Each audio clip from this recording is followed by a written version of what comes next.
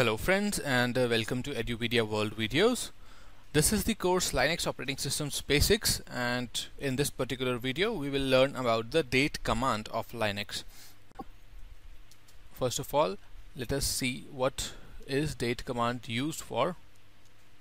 Okay, so date command is used for displaying or setting the system date and time. Okay, and it can be used to format the date and time output as per the given format options. So both the things, date as well as time, on Linux shell is displayed by date command, and you can use it to set your system date and time also, and it can also be used to format the date and time output as per the given format options. So to display the date and time, you have to simply enter the date command on your screen on your shell window and press enter. So this is my PuTTY, which is a remote SSH client which I have used to connect to my virtual machine. So here, if I enter the date command, you can see the current date and time is actually displayed on the screen.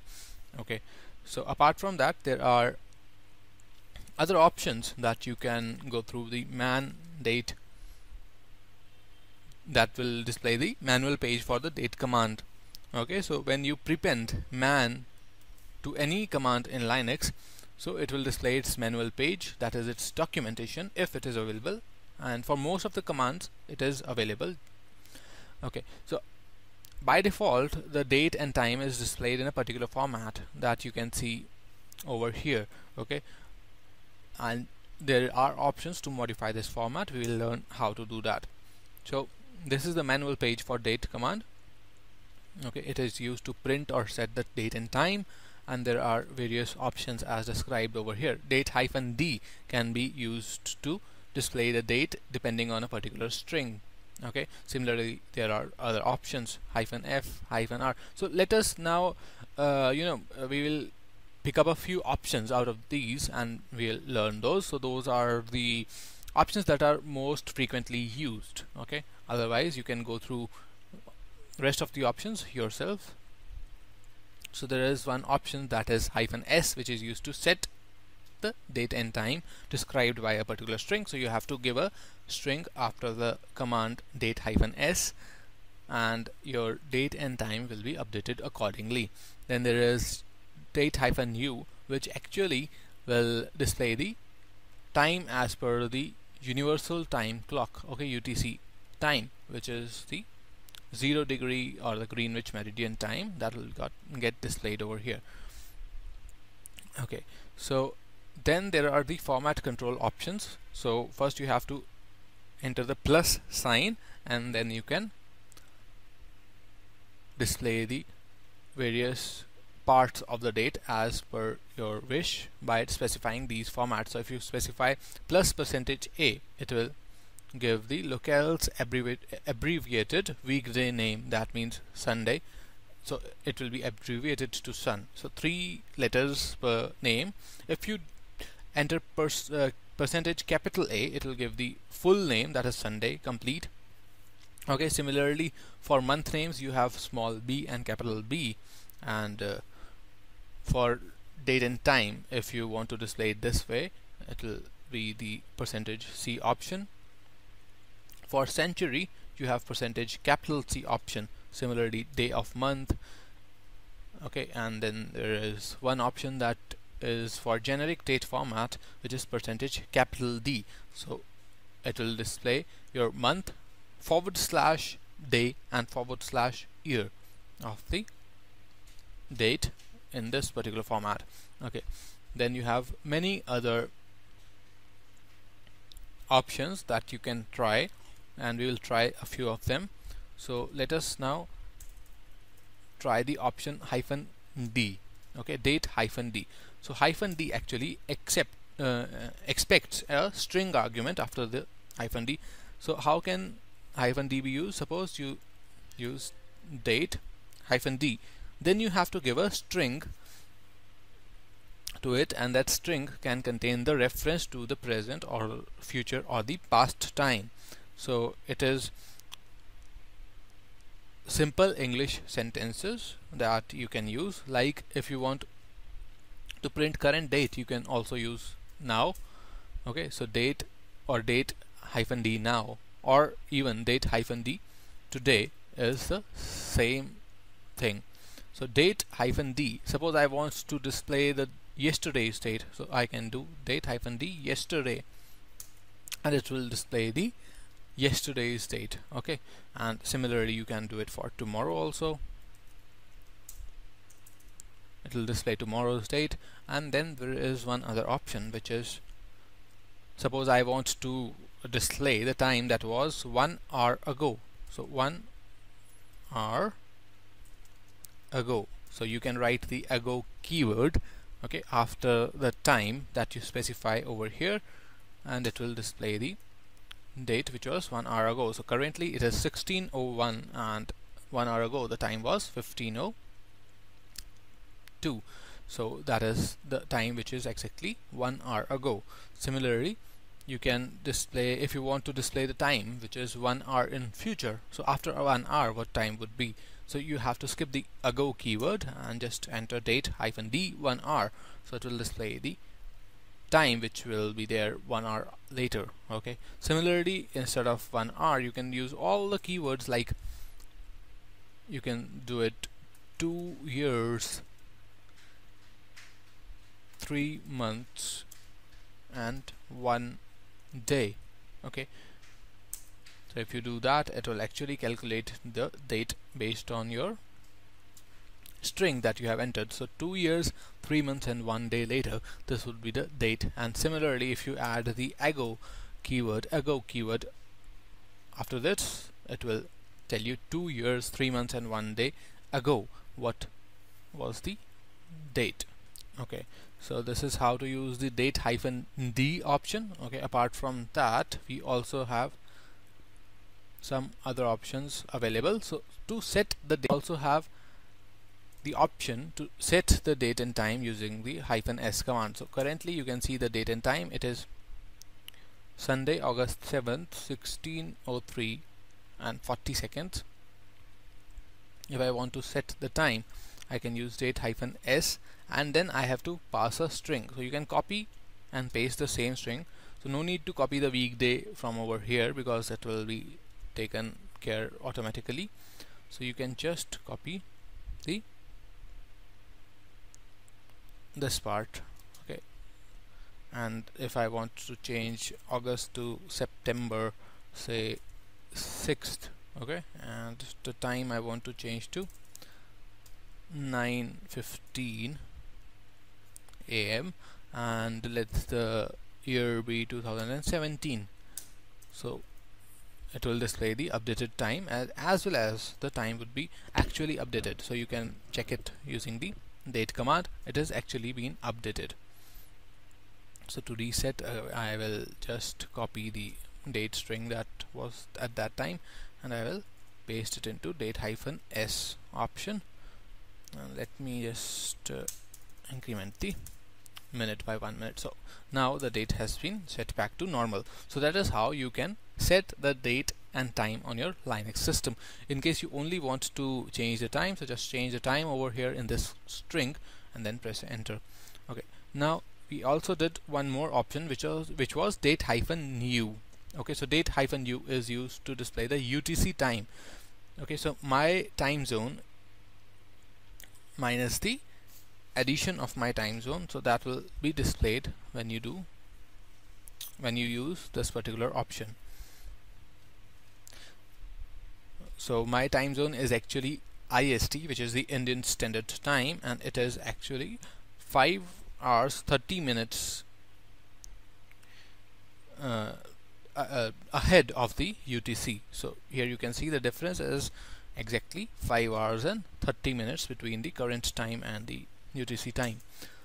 Okay, so this is how to display UTC time. Apart from that, we have learned that in date you can specify the format.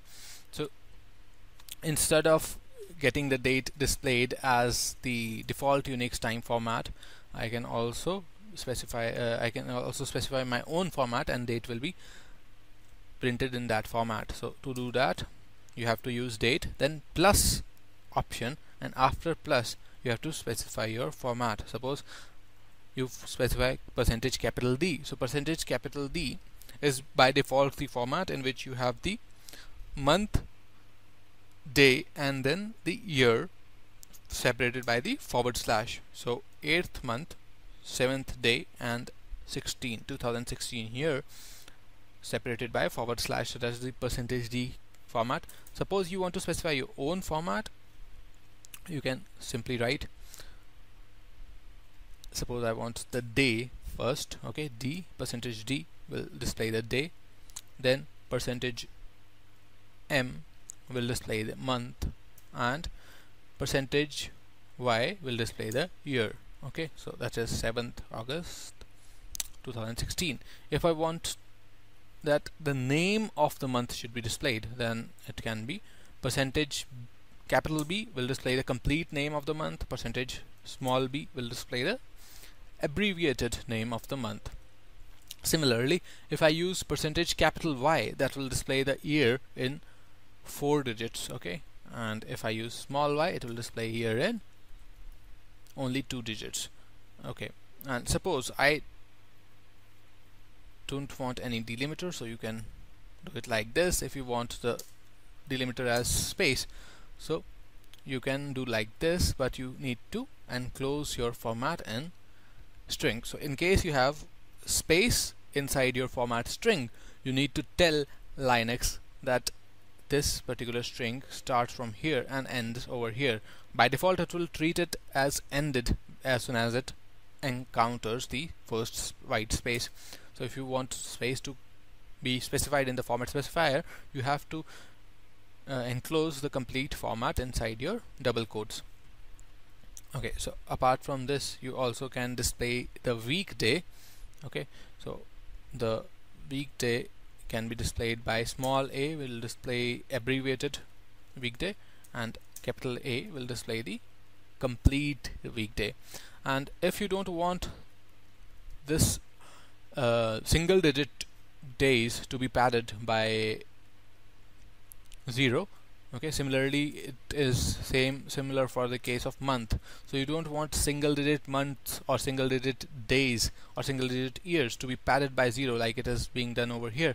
What you can do is you can write %0d, %0m. So it will, sorry, till %-d and percentage minus m.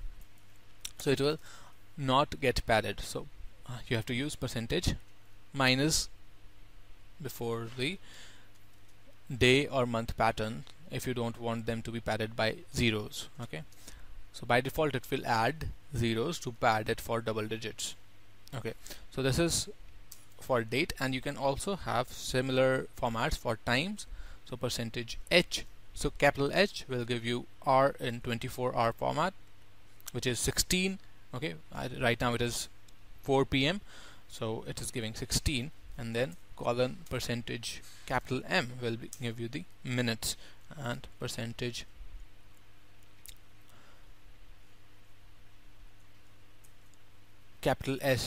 will give you the seconds. Okay, so that is how you display hours, minutes, and seconds. If you want to display the hour in 12-hour format, you have to use small h. Okay, so then in that, sorry, small, let us refer to the man page to check how to display hour in 12-hour format. So man date, and come down to the formats.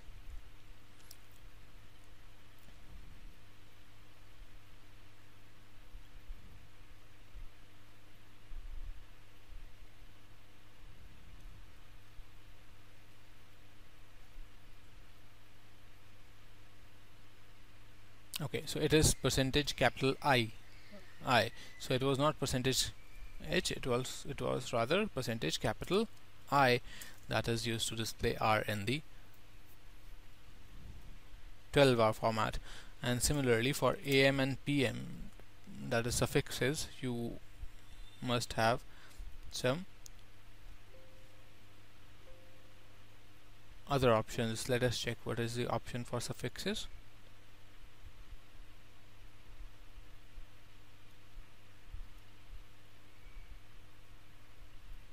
So it is %p.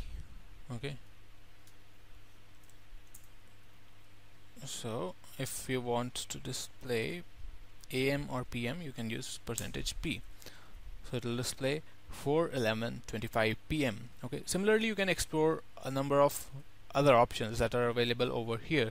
So to display the time zone, you can use -Z option, and similarly there are some predefined formats that you can use to display your hour and minute, or the time and the date also. And then you have %N to display nanoseconds. Okay, so you can display the time in the least count of nanoseconds. Okay, and then %s is used to display the epoch time. So epoch time, also known as Unix time, is the number of seconds passed since 1st January 1971. Okay, so you can check it over here, 1st January. So %s we have to search. Okay, so 1st January 1970. So number of seconds since 1st January 1970, 12 midnight, is displayed by using %s. So internally Unix, or internally Linux, actually stores its time in terms of one counter, okay, which is the number of seconds passed since 1st January 1970 midnight.